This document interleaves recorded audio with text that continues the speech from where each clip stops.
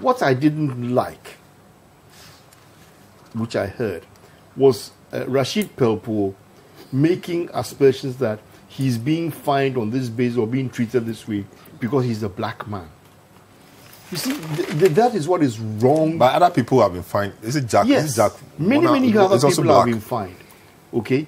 And this is what I don't like about the way we carry asked on the question. He didn't say Pan-African politics. Yeah, but why even... You shouldn't even bring it out to the open. It's not good. The fact of the matter is the man has committed what it's